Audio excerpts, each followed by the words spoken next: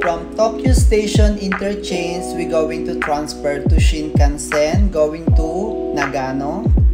We can buy our ticket and Shinkansen ticket office and also Shinkansen ticket booth. We need to look this Shinkansen bound to Nagano. Yan yung hanapin natin. So if you are tourist and not familiar with the place and to the ticket, so you need to go to the ticket station with the officer, so that's why they will guide you so where you want to go. Punta tayo sa na may non-reserve kasi ang nasa ticket natin na non-reserve is 1 to 5. So kailangan doon tayo sasakay sa may car number 125 dahil doon lang po ang non-reserve ticket. So, punta na tayo doon bago mag 8:30. Now, I'm here in car number 5. So, non-reserve 1 to 5. So, I'm not going to any car because it's consume my time. So, I prepare this car number 5. Inawisan ako kasi kanina nasa truck number 14 ako. Tapos, pumunta ako dito sa my car number 5 kasi dito lang yung non-reserve. Kasi ang car dito umaabot ng hanggang number 16. So ang layo ng nilakad ko ito. Medyo pinawisan ako. Ganun kalaki at kahaba yung Shinkansen dito sa may Japan. Siyempre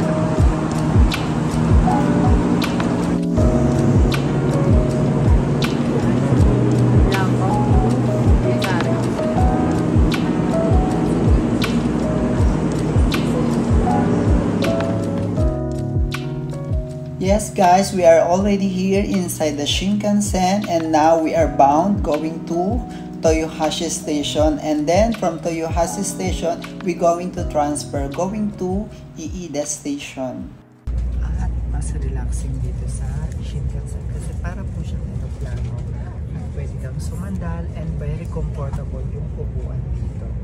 At yung bagahe mo, maipapasok mo dito sa may Shinkansen. So maya baba tayo sa may Toyohashi, from Toyohashi going to IIDA Station.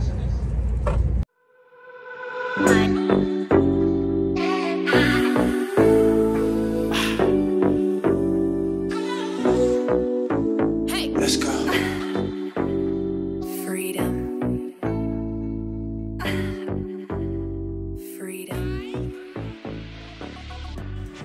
Now we're already here in Toyohashi Station, Toyohashi Interchange. So dito tayo mag-exit, IIDA line, Metetsu line.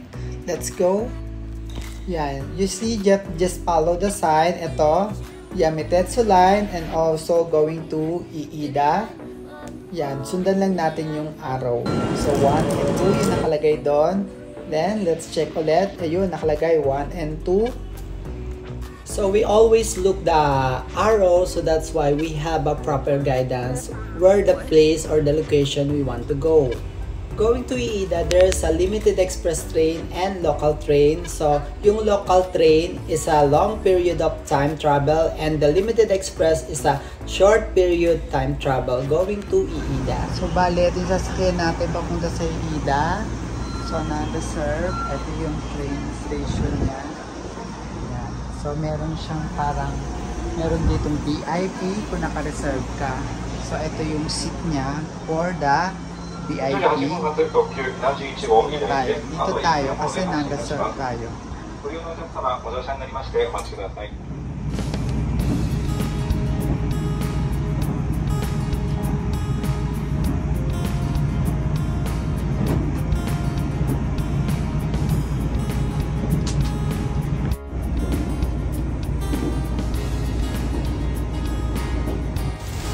Let's go, hot sauce buddy. So I'm going to tour you in this train. So you know, as you can see, the limited train is the chair is more comfortable and the place, the space is so ideal and manageable. And also the good thing with this, their limited train, they also have a features of toilet here.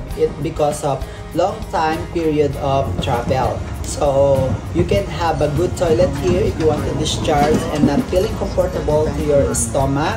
so you can discharge here. You have a good and quality toilet here in Limited Express in Japan going to IIDA.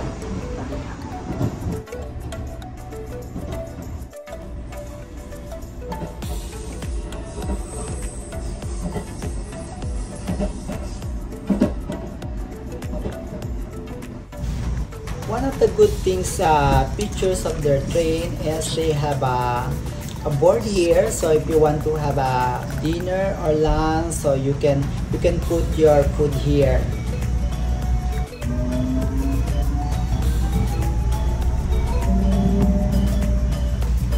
And relax. This is all the things that you can love Japan. So the transportation is very friendly, comfortable, and so clean. So you can travel here in Japan without too much stress on their transportation. Especially on their train, you can relax. Even you have a long period of time going to the other city or going to the province in Japan. I'm going to take a nap so we can have a time to rest and sleep because we have still 2 hours of traveling from Toyohashi going to IIDA station. So, Borlog muna tayo. 2 hours and a half pala. Ha?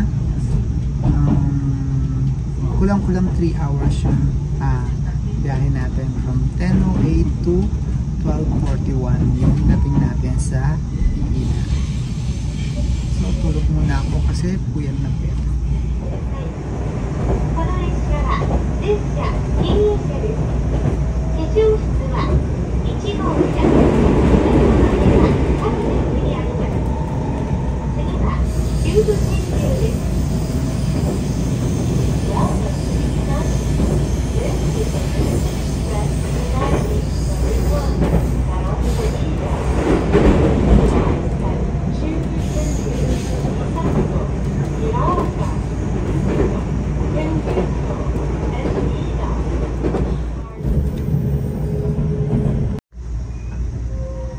Yan, nandito na tayo sa may IIDA station.